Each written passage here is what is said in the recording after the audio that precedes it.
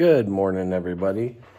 It is 4/8/2022, and we're back here in the shop at Around the Fire. And if you've been following us on Instagram or any of the other social media lately, you've probably seen this guy here. This is our Sam 5 we're working on, and this one is all decked out in Kpyk furniture. It's pronounced Kpyk, but it is spelled Kpyk, and it means bird in Ukrainian, and that is their company and their logo. Very, very cool company. Very, very nice handguard. I'm sure some of you out there have seen the handguards. It's essentially 3 pieces with a few little add-ons. It's the one big main piece. It does have like a little secondary piece that comes apart to connect to the rear. And, you know, it fits in there. Everything's pretty snug. And then it's got, you know, your top piece, which is held on by 2 little side pieces, so quite a few more pieces than 3. I'm actually being wrong there. And then a top piece there that slides in there and gives you the option to run, you know, like a flashlight kind of, you know, out of the way of everything, or a laser or something like that. Very, very cool handguard. And then this is their specific model for the Arsenal rear end, but this is their folding, or I'm sorry, not the folding model. This is their cheek rise stock, multiple positions there, and then also pinch under there, extendable. Very, very cool, very, very well made. A lot of people are familiar with like Zenit Co, which is Russian, and this is sort of, you know, I'd say an equivalent Ukrainian counterpart. So with everything going on in the world, you know, support Viva, you know, Ukraine. So that's not necessarily where the idea for this build came from. I've been using these in the shop for a while now, and I've just kind of wanted to desperately get my hands on some personally for myself. I've used these for clients for a while now, and you know, custom builds for people, and I've always wanted some, but I never pulled the trigger and got myself some. And I said, hey, you know, with everything going on, now is the time. And I was lucky enough to find a few pieces because these guys are based in Kyiv, Ukraine. So I'm going to go ahead and guess that right now they are probably not producing or shipping.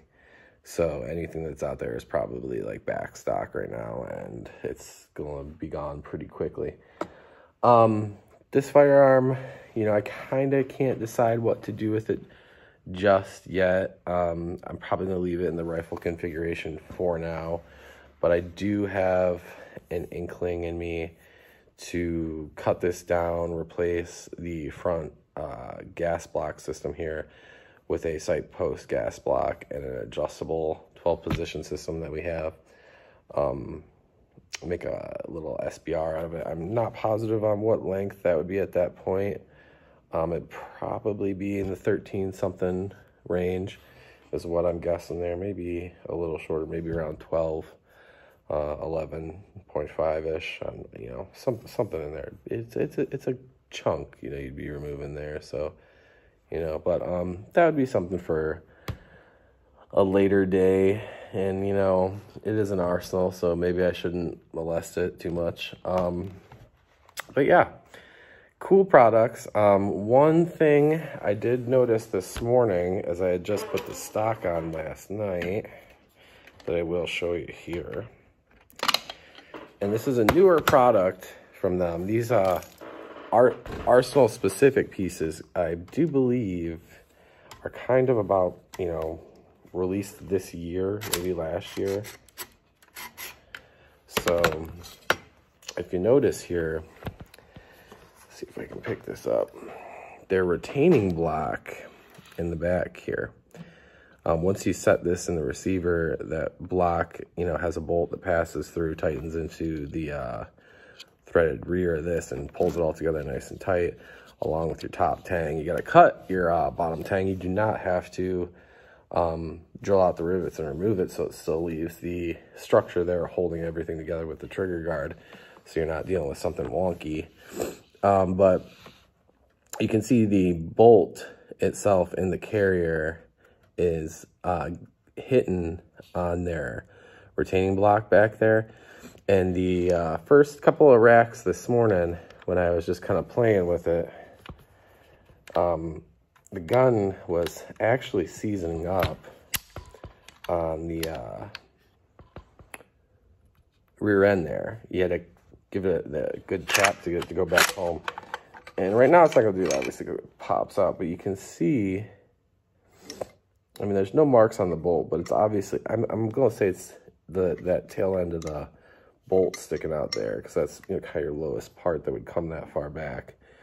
Yeah, I don't think it's the carrier itself, but there's no nasty marks or anything like that. I just think that if you're gonna put one of these in yourself, Dremel that down a little bit, and I'm sure that's something that they'll correct in the future, because they do make a lot of changes to their products. If you look at some of the images of the product that you might be buying from them, you might notice that yours might come with a few little visual changes compared to like what's pictured in the manual and stuff like that.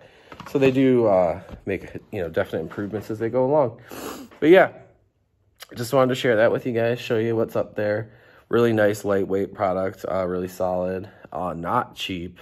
I want to say they're going for about 250 bucks for the handguard and about 250 bucks, give or take, for the buttstocks. But if you're going for a custom build, you know, you can't get Zenitco stuff right now. You know, if you can find some of this stuff, this might be a really cool alternative. All right, guys, talk to you soon.